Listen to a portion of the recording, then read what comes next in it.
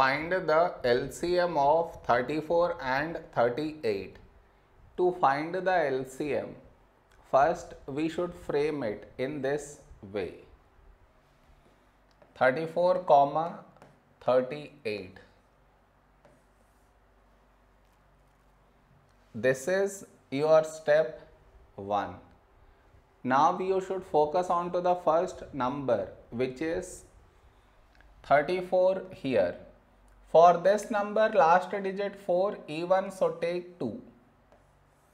First number 3, a number close to 3 in 2 table is 2 ones 2. 3 minus 2, 1, 1 carried forward 14. When do we get 14 in 2 table? 2 sevens 14.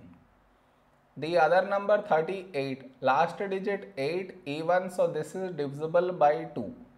First number 3, a number close to 3 in 2 table is 2 ones 2. 3 minus 2, 1, 1 carried forward 18. When do we get 18 in 2 table? 2 nines 18. Now here we have 17. 17 is a prime number, so 17 ones 17. The other number 19 not divisible by 17, so we write it down as it is. Now we got 1 here, so focus on to the other number 19. 19 is a prime number, so 19 ones 19. So we got 1 in both the places. So our LCM is the product of these numbers,